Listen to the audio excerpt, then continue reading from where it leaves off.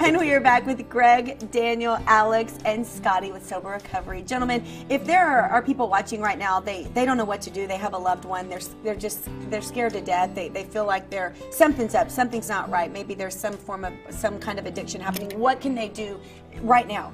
Starts with a phone call. I remember now. Yep.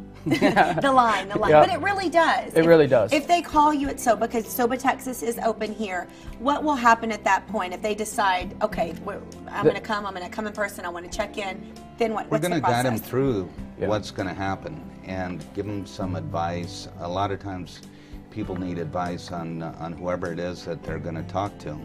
And they need to, or they're worried about cost, and we can guide them through the insurance process.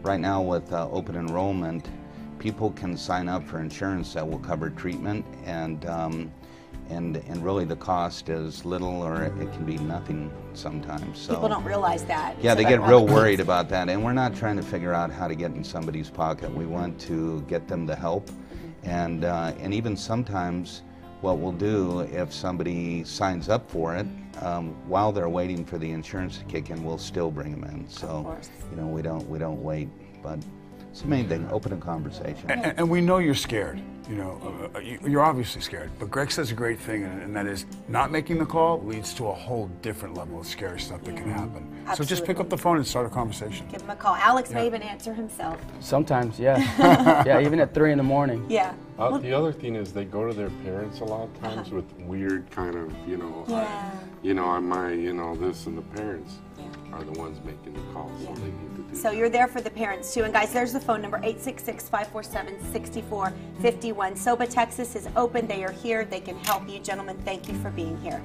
Thanks for having us. We'll see y'all tomorrow.